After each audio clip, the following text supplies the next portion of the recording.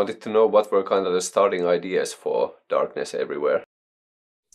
Yeah, well, so Cameron Stuckey, who I wrote the record with, he plays guitar in the band. He plays in this awesome symphonic melodic death band called Crepuscle.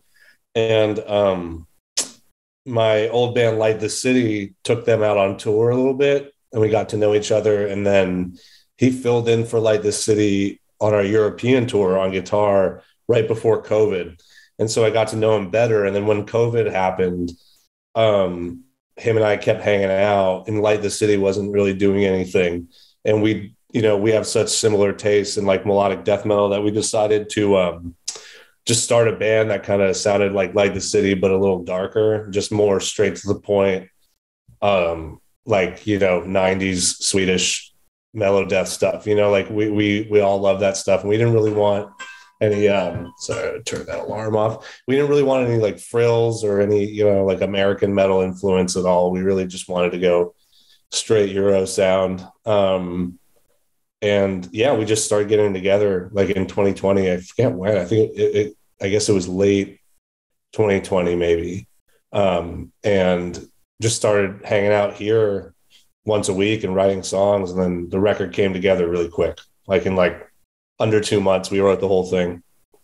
You mentioned the sound. So to you, what is kind of the main thing in the so-called Göteborg sound?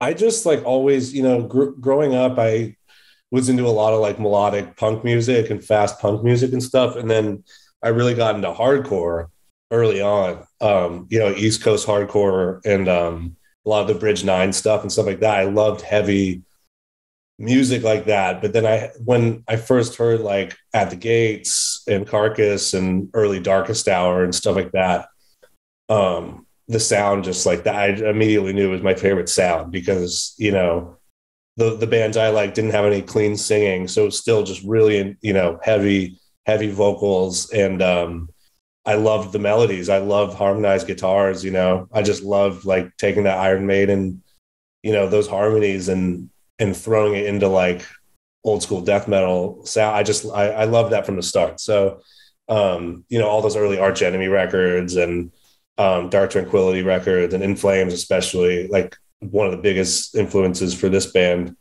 That's all the stuff that made me want to start Light the City in like 2003, were all those same bands. And all those same like early influences from the late 90s and early 2000s are still like the same influences that made Cameron and I want to start this band, So even though Light the City had done 5 albums already in the last like 20 years, we want to do something a little different with this, like mellow death, but just straight on. Like there's only one solo on the record. Like we didn't want the riffs to be too technical or anything. We wanted it really simple and just straight to the point. I mean, the songs are like under 3 minutes too, most of them are. So yeah, I don't know. And not a lot of melodic death metal bands do that. A lot of mellow death bands have like 6-minute songs with like, 8 different bridges. And I love a lot of that stuff, but we wanted to cut to the chase, The EP was made in 2 months or something like that. So what were kind of the inspirations for this music and lyrics? Maybe you could tell like a backstory of one song. Sure. Yeah. I mean, the theme of when I say it was made in 2 months, I mean, like we wrote it in 2 months and then recording it didn't take long either. I mean, it took, we would probably spend a total of 10 days recording it across a couple of months. But yeah, the theme, it's like, I've spent a lot of records in my past in other bands, like writing like personal, vulnerable, like realistic lyrics, not realistic lyrics, but like real life-ish lyrics. And I didn't want to do any of that with this. Like I tie some of my personal darker feelings into this record, but it's more so like, I'm just describing the theme of the record is like the 7th layer of hell in Dante's Inferno and all the, punishments inflicted on people that pretty much sin and, treat their life in a kind of in a myriad of ways, gluttonously, self-servingly, violently, especially. It focuses more on like acts of violence in your life, getting punished in death. And it's just like this theme of like, it just went with the music to me. I didn't want to do anything like celestial, or like, I didn't want to do anything, sea theme. Like with metal bands, like I like picking a theme for a record, and it's like their next record would be about something different. But it all just seemed like I had enough to write about with those themes. But within those themes, I would tie personal, things in my life into them, but not specifically. You would never know. Maybe if you really, really knew me, you could, pick up on a few lyrics and be like, is that about this or is that about that? But I tie it all into like classic metal kind of battle themes, like themes of violence, like just murder, just straight up murder, just vengeance, just hatred.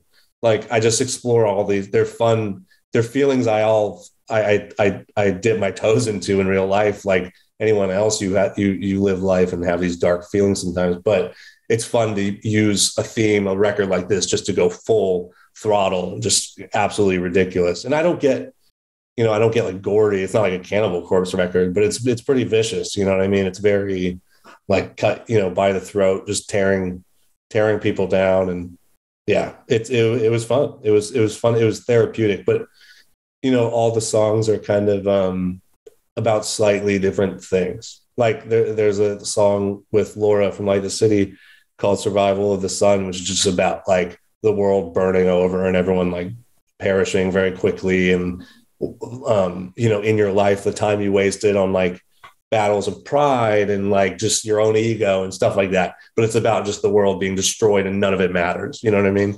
So, from kind of your point of view, do you think this time will change music industry in some way? Oh, 100%. Yeah. I mean, it's hard to, I'm going to turn off my email. So that's not, yeah, I don't think it's ever, I mean, life's never going to be the same. I don't feel like, but I mean, I think there'll definitely be a time very soon where capacity restrictions get lifted and, mask mandates finally lifted, and going to shows feels like back to normal, once the cases are low enough and all that stuff. But, I think it's just, yeah, it's going to forever change how people tour. I think people are going to be a lot safer out there. You're going to see a lot of musicians wearing masks on off time just to like prevent getting sick. I think you're going to see a lot of things, I hope people are safer. I hope people are like, washing their hands and like, like if they're feeling, under the weather, like not going out, even if COVID's done and gone, I still hope people take precautions. So to an extent, we got to live our lives. But I think in those kinds of ways, it's going to have a lasting effect. And also like what I hope is that people remember that 2 years and are more appreciative for live music and creative artists and bands. And they go out to more shows than they used to, because we've all been taught it can be pulled from you in like, overnight. What do you think? What are kind of the best ways to revitalize culture as things are coming back? Yeah, I mean, I think bands just got to get out there and tour again. I think, there's a lot of bands still afraid, and for good reason. Everyone's situation is different. Some people have kids or, family that live with them and stuff. But I think the only way to like kickstart this again is to like, once you're comfortable getting out, going playing live again. It's like, that's always been like the heart of the music scene, is like live performances. I mean, I love records just as much as anyone, but without that physical community element, everyone just feels like you're operating behind a screen. You know what I mean? And so for the culture of every scene, it's like, people need to get back going to shows too. Like people, if they're comfortable, like go see bands you like, help pack out those shows, help make up for those last 2 years where bands weren't making any money. Just stuff like that, do your part. I'm not going to tell, blanketly, like do this or that, because everyone's got their different comfort levels. But for me, I've been trying to, support more than I ever have, where I can. So.